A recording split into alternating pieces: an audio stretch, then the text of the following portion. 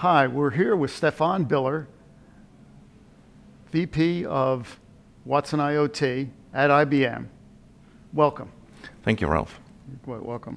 So, you know, we've heard a lot about Watson from TV, the TV shows, and it's got a lot of mind share. It's been on 60 Minutes, really good promotion and stuff like that. Can you translate some of that into how it affects the industrial clients, manufacturing, and stuff like that? Sure. So thank you. So Watson is really helping us to get to cognitive manufacturing. And what we mean by that is we have reams and reams of data coming out of our plants. Data is usually not correlated. It's in silos. And what we're trying to do with Watson is, A, integrate all those data into the Watson platform, and then use that holistic data picture to figure out how do we improve throughput, quality, cost, and fulfillment. And the big revolution here, Ralph, is really the advent of machine learning and artificial intelligence, because we are now able to train those models much, much faster than we ever were before. To give you an example, so we have a project where we do quality inspection for an LCD manufacturer. And there, we were able to train that model. Within 4 hours, it was at 95% accuracy, where typically for an operator, that would have taken about 3 to 4 weeks, and the accuracy would have been much, much lower. Wow. Back in the day, they would talk about training artificial intelligence would take 6 months because you had to gradually teach it by an expert. Can you talk a little bit about why that has been reduced so much, and whether or not you need a real strong expert to train it?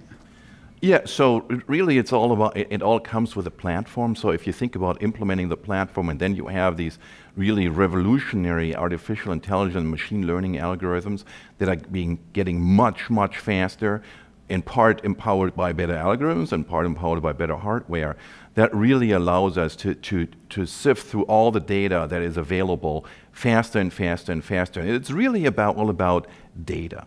It's the company with the most data that's going to win. And the analytics that are behind that, we have them, we can apply them everywhere. But the analytics we apply in manufacturing are really not all that much difference in any other operations or in any other areas where we're trying to utilize machine learning and artificial intelligence. So it's really that scale and the computing power that's really helping us to get to that next level. So Andy Chaffee, in his opening keynote, talked a lot about IoT platforms and positioning them, attributes of some of the programs. Could you talk a little bit about what makes the IBM platform unique and capable? Sure. So there are really two pieces. So one is the IBM platform, and really that's all about semantic modeling, ontologies that'll help you to understand how you actually should correlate the data, how you integrate the data. People talk about the data lake, and what do they mean by that? When people talk about the data lake, I often think it's more of a data swamp where they dump all the data in. And what do you really get? Well, yeah, you have now all the data in the cloud, but what good does it do for you? What you really need to think about is, and this is where we are very strong at IBM, is these ontologies, these models that allow you to integrate the data into one holistic picture. That's point one. Point two then really is all about the cognition. And that's really where Watson, the Watson we all know who beat Ken Jennings, right, comes into play. And where we're using machine learning, artificial intelligence continuously to improve those models. So you really get to a model that learns, which is very different from the models we had before. Before we had models, we would calibrate them over and over and over. Here you have models that get better and better with time.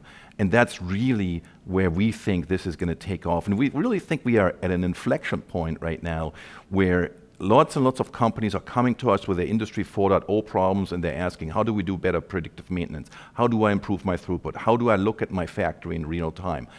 And we are starting to help them, and with integrated solutions based in our asset management solutions. Maximo is the key word here. We have data in Maximo going back like 15, 20 years from our customers. We have a market share that is about 17, 18% leading in the business. So we are the company in the asset management business that has the most data, that has the most experience in it. And that's why we're thinking that we are in a very good position to take advantage of the advent of machine learning, artificial intelligence, together with a platform and Maximal. Wow, this is really interesting stuff. The cognitive computing, IoT.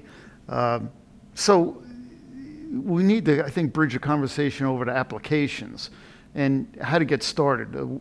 What kind of recommendations would you recommend for somebody to get started with this kind of solution? So it just really depends on the customer. It really does. So do you have Maximo on-prem or in a SaaS solution already? If yes, we can start with thinking about how do we get to asset health management, where we're going towards condition-based and predictive maintenance that helps you to take care of your assets before they break down.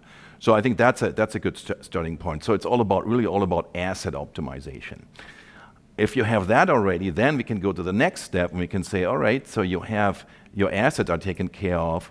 Now let's look at your operations and how do we help you improve throughput, quality, cost, and fulfillment, so more of an operations optimization play.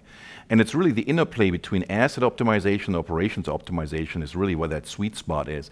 And I want to tell you, so you can really choose all three parts, or enterprise asset management, asset optimization, as well as operations optimization as entry points. And then you go from there. So if you start with operations optimization, you go back to asset optimization, or vice versa. If you have an enterprise asset management or you're already there, then you probably want to go to asset optimization. It really depends on where you are. And we're happy to help anybody to look at what they have in terms of data, in terms of infrastructure, and then think about how we can help them to get to that Industry 4.0 solution that everybody is seeking. Wow. Well, thank you very much for the insights around cognitive computing, Watson IoT. Very interesting. Pleasure to be here. Thank you, Ralph. We've been talking with Stephan Biller of the IBM Watson Group. Thank you for listening.